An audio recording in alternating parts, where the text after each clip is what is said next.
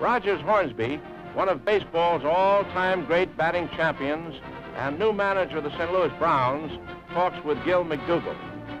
The Philadelphia Athletics manager, Jimmy Dykes, chats with Yankee coach Bill Dickey.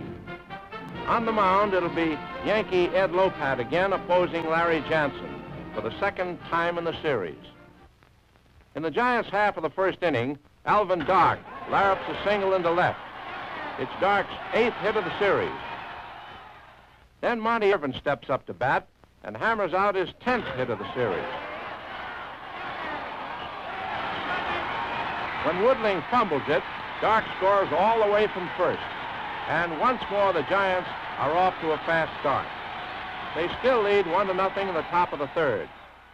After 1 out, Jansen walks both Woodling and Rizzuto. Berra slashes one to Lockman. It forces Rizzuto at second. Woodling takes third in the play. Then Joe Dimaggio singles to short left, scoring Woodling. Irvin kicks the ball around. Berra goes to third, and Dimaggio to second on the error. With first base open, the big Yankee veteran, Johnny Mize, is purposely passed to get at rookie Gil McDougald. The bases are loaded. 2 men are out.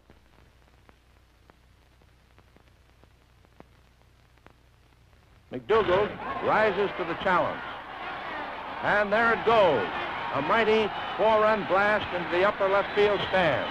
This crushing blow is only the 3rd Grand Slam home run in all of World Series history. McDougald is the first rookie ever to do it. Now the Giants are on the short end of a 5-1 score. In the bottom of the Giants' third, Alvin Dark bangs out his 5th hit in his last 6 times at bat and his 9th of the series, but he's left on base. Now it's the Yankee 4th. Monty Kennedy has replaced Jansen on the mound for the Giants.